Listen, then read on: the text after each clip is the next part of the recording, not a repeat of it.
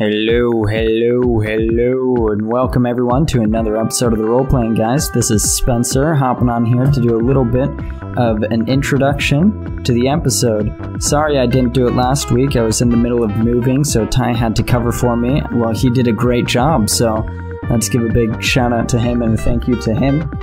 Before we get into the episode, we want to do a little bit of thank yous and recommendations. As you already know, we are a proud member of the Necropodicon Podcast Network. You can find a lot of awesome shows on the network, such as Indie Film Review, On the Shoulder. On the Shoulder is starting a new season, or they started it a little bit ago, so it's really good stuff. They completely changed what they're doing, so I think they're on episode 6 now. Nick? Hop in here and help me out. Give me a sec to look at exactly what up. But yeah, they did recently start their new season, which was a kind of like underwater season, which is pretty cool. Yeah. So yeah, I see about 6 episodes now for their second season. So if you are looking for another podcast to get into, I'd recommend them. Fate of Eisen, as always, they're golden. Of course. Great stuff. Don from the How to Survive a Horror Movie podcast. He's really good. He's got a really good podcast too, so check him out. He was our guest star in the last episode, so definitely support him. Support the network. That is the Necropodicon Podcast Network. Just so you know, we are continuing our highlighting of other creators in the homebrew world and creative world. So if you have something that you're excited about, email us at rollpg13@gmail.com. Again, that is rollpg13@gmail.com. Or you could find us on Instagram, Twitter, or Facebook and DM us with things that you're doing, creative projects that you're involved in, that you want us to broadcast to our followers. We believe a lot in cross-supporting and cross-promotional work, so if you guys have some stuff that you want us to shout out, definitely let us know and we will do that. Yeah, Tyler has been doing a really good job reaching out to people on Twitter and Instagram and just shouting people out on a regular basis. So Tyler's our social media guy. He's been killing it. Yeah, he definitely dominates that game. Thank you, Nick, for hopping in there and giving him a shout out. He definitely deserves that. He works very hard on that. Thank you so much to our Patreon donors, Jules and Brad. Yeah, of course. You guys, geez, how could we forget you guys? You guys are incredible. We want you guys to know that you are the Christmas spirit to our holiday season. So thank you guys so much for supporting the podcast. If anybody else is interested in supporting us on Patreon, please do so. We love listening, or we love getting the support from you guys. Anything that you guys do goes back into the podcast, supporting our RSS feed, and Tyler has redone the tiers of donation levels, so that's pretty awesome. You guys can get some cool stuff from that. I was especially thrilled to so Jules is our newer Patreon person. I was very thrilled to come up with an NPC idea for her, and I had a great idea for her back in episode 3. Jules, the Aloy there.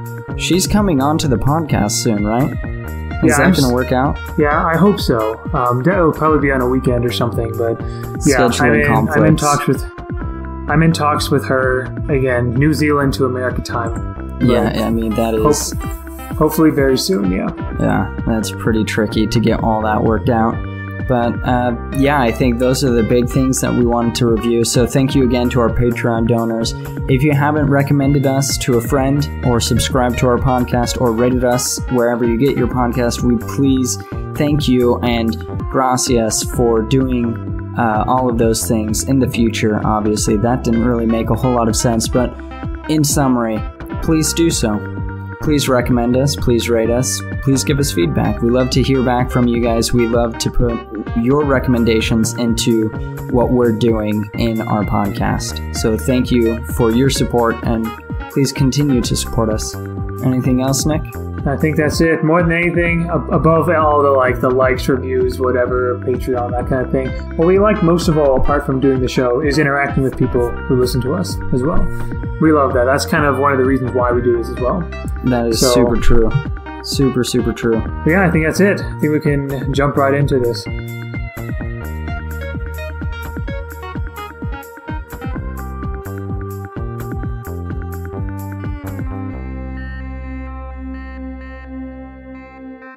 Well, things are developing quite nicely. I'm reminded of some graffiti I came across the other day. It said, "Who watches the night watch?" It made me smile because I know exactly who watches them. I watch them. Through my words, you watch them. And Bastion and this Jeremy Lee is keeping an eye on them. That's my boy. All right. So to begin the episode, I need to apologize. I was editing in Audacity, which is a free editing software, and I guess you get what you pay for because I did something and my audio recording completely disappeared. I don't know what happened. So if anybody has expertise in Audacity, please let us know, because if you guys want to listen to the actual audio for episode 4, we could get that out to you if you give us the solution to this Audacity puzzle. It's more like one of our audio files, one of our 3 different audio files disappeared somehow. Yeah, the file won't open. Because we record separately in our remote location. There's Spencer, then there's Tyler and Brianna, and then there's me and Rebecca. Those 3. Anyway, it is unfortunate, but we're back on track we'll get back on episode 5. So that's kind of a roundabout way of saying that this recording is a lot shorter because it is just a recap of episode 4 instead of a full-on episode 4. Yeah. Why don't we get to it? Nick, are you comfortable imitating the voices with me? Or I love doing voices. It's one of the reasons I love being a GM, because you get to be all these different voices. I'll do the best I can. All right. I will do my best as well. Okay. All right. So we have a kind of a loose script here, but this is more kind of like a back and forth. If we forget, if one of us suddenly remembers something, we'll talk about that. But anyway, in episode 4, the gang went back to the headquarters at Valiant. When they were there, they met with Vivian, Lance, and Merlin to discuss some new missions that they needed to investigate. At the end of episode 3, they finished the mission that involved Gwen, that involved the Lady at the Lake and all of that. And Simon Gregory. Team Corpori-A was asked to speak with the editor of Quest magazine. Oh, I like what you put here, Spencer. This magazine is the modern-day equivalent of the National Enquirer or the Weekly World News. In our session, I compared it to the Quibbler in the Harry Potter world. Kind of like, not a lot, most people take the covers and stories as kind of baloney, but those who love conspiracy theories are really into Quest magazine. So it'll come as no surprise that Robert is a big fan of this magazine. Of course Robert is. Of course he is. So the editor of this magazine was a fellow by the name of Ralph Emerson. His middle name is Ulysses, not Waldo. We're a little disappointed with that. I feel like I had to do something that wasn't that obvious, you know. But anyway, so the reason why Valiant was interested in Ralph and Quest magazine was that he had recently run a story about Valiant and the Flux. And they realized that Ralph had figured out the truth. Valiant doesn't like the truth coming out that, you know, Lance Martin is Lancelot, that, you know, the Knights of the Round Table are coming back, and that the Flux is actually like chaotic magic and stuff. They don't want to cause panic or hysteria or mass hysteria or something. But Ralph somehow figured it out, you know, kind of one of those like threads on a bulletin board kind of thing, conspiracy theorists. So according to his article, he knows that the Round Table is coming back along with mystical beings and magic. Corpori-A, under the direction of Vivian and Merlin and Lance, decided it's time for them to talk with this editor, this writer, to minimize the amount of damage that can be caused by him just kind of spilling the beans on any secrets that Valiant wants to keep secret. So, while he may not be the most credible source for kind of anything, he does have like kind of tabloid conspiracy theory levels kind of thing. He has enough followers to make the work of Corpori-A very difficult if he wants to.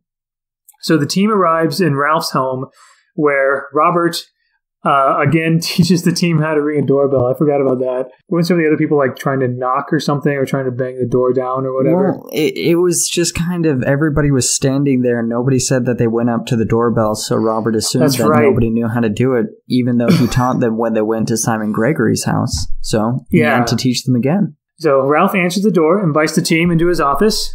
Luckily for Corpori-A, it is not in the basement filled with severed heads. Instead, the walls are covered floor to ceiling with cut-out pictures, maps, and red yarn connecting everything, of course.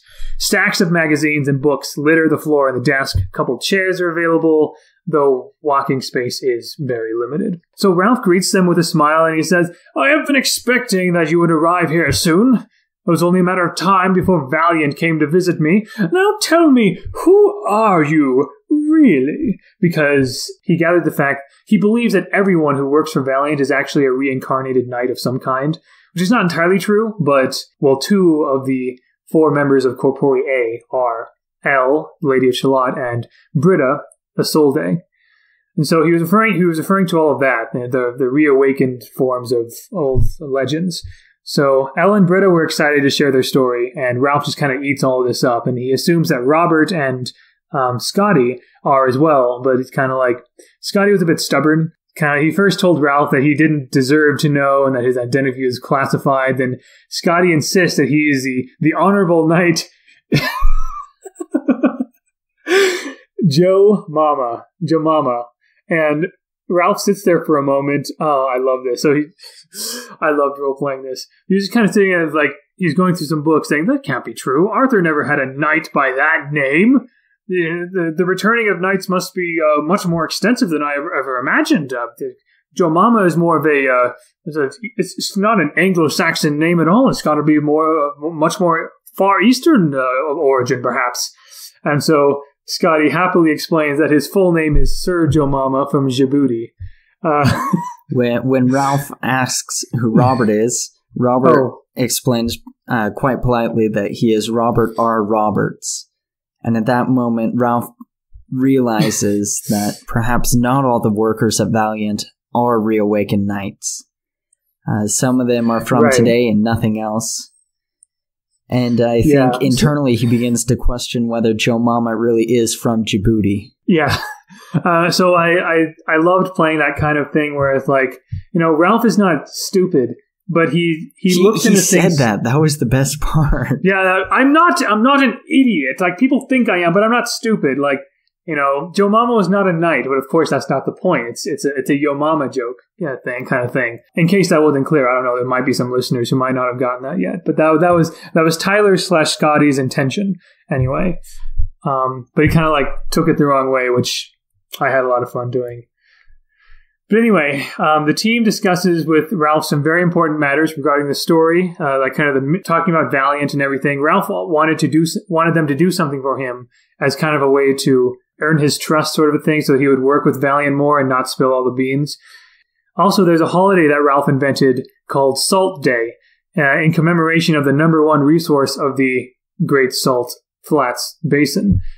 This kind of came up earlier because, like, I was describing what Quest magazine was and this tabloid kind of thing, and how I think it was you, Spencer, that kind of brought up like Robert saying, "Oh yeah, I love Quest magazine. They talk about we should be celebrating Salt Day.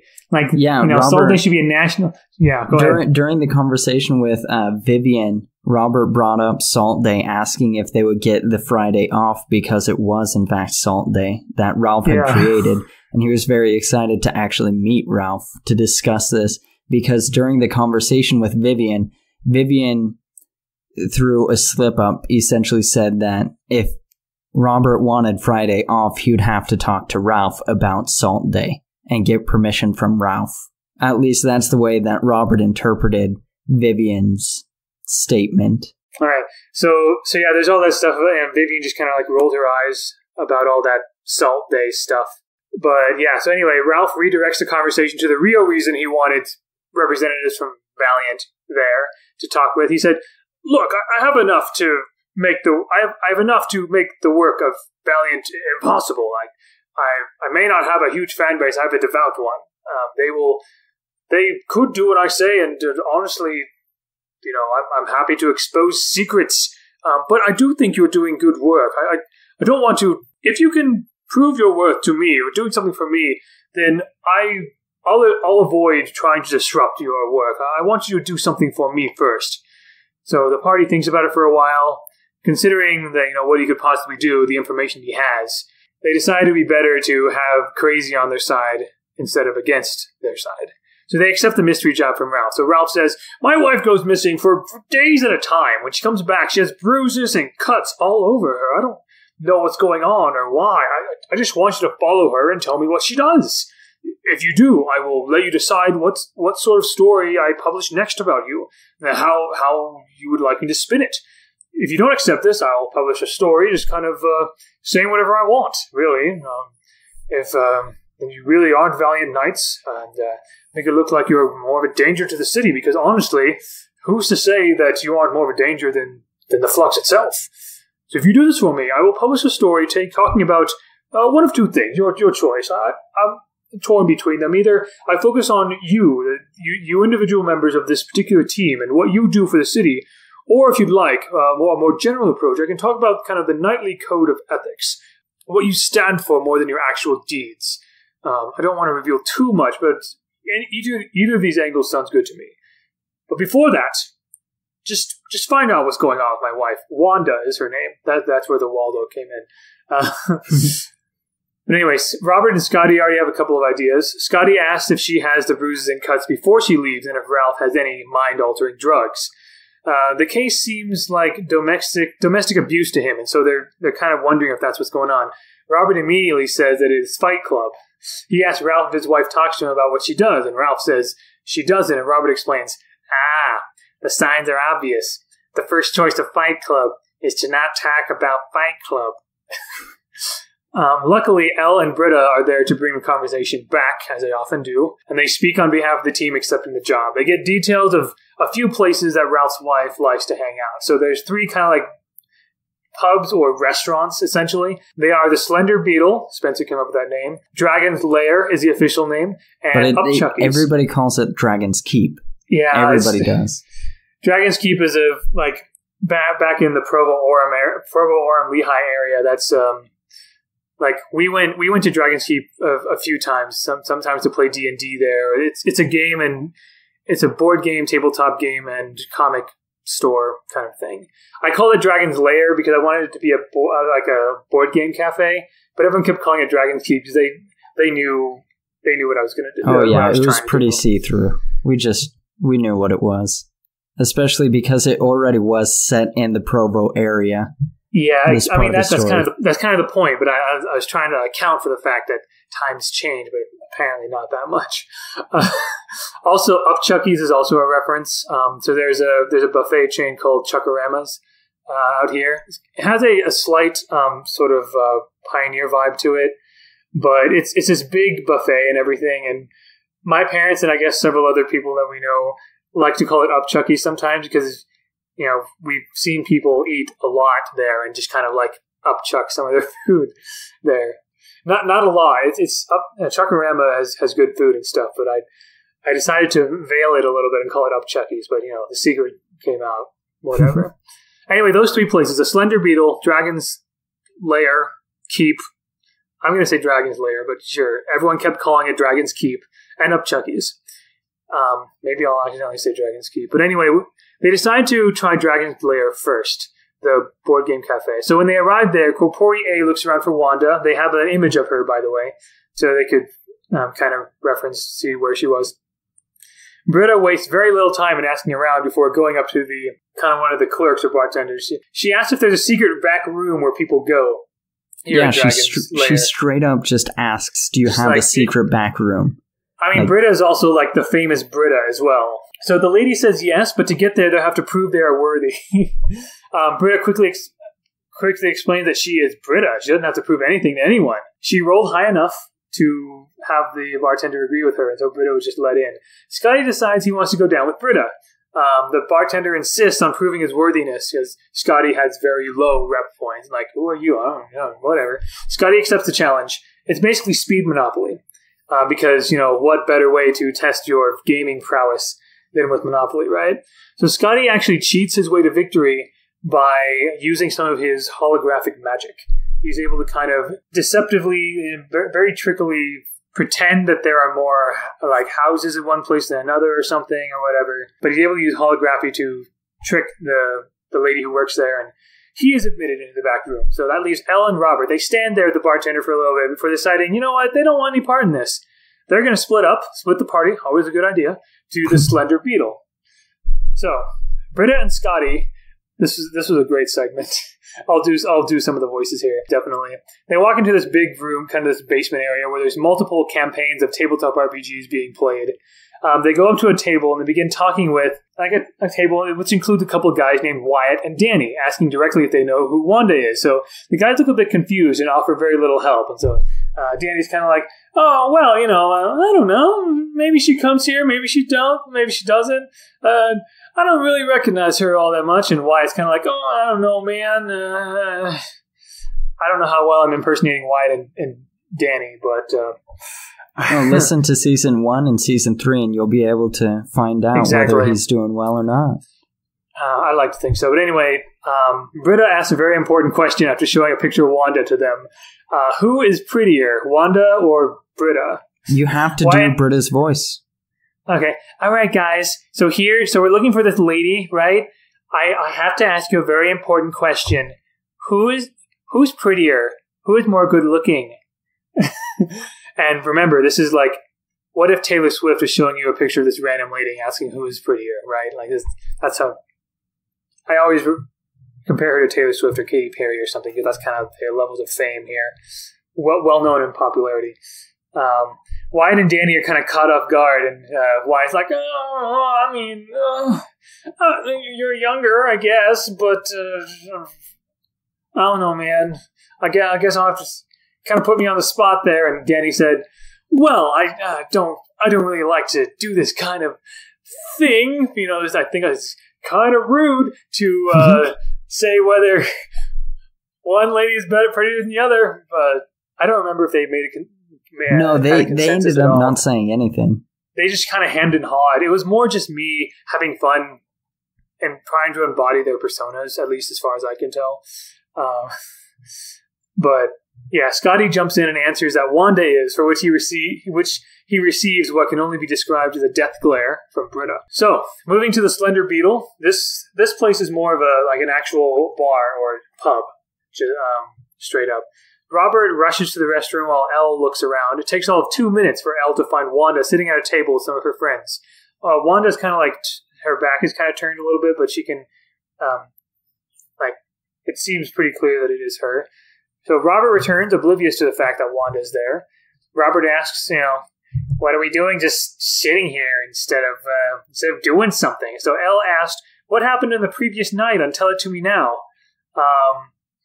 Robert gets into a big explanation. Do you want to do an explanation of what happened in the last episode of Tell It To Me Now? Oh, geez. It was just a bunch of stuff because Rebecca totally caught me off guard asking me to describe specific things of what happened in the episode. You rattle on. Yeah, I went on for a good 10 minutes. I was going to cut at least half of it because it just it went on. She just kept going, So I just kept going. And Robert explained extensively what happened in the episode, as well as why each moment was significant in relation to the rest of the series and the season and the episode specifically. He also explained all of the jokes and why the jokes were funny. Yeah. And so Elle was doing this because she didn't want, she believed that if Robert saw Wanda there, Robert would be like, oh, hey, there's Wanda, or something like that. She didn't want to draw attention to them. And he's got a loud enough and obnoxious enough voice that he probably would have gotten them caught. Exactly. And it's Rebecca/Elle just knew this right off. That was clever on her part. So anyway, Elle and Robert chat for a bit. Robert explains that Elle is paying for his drink and that he considers it kind of a date or something. The bartender looks at the middle-aged Robert and tells Elle, you could do so much better.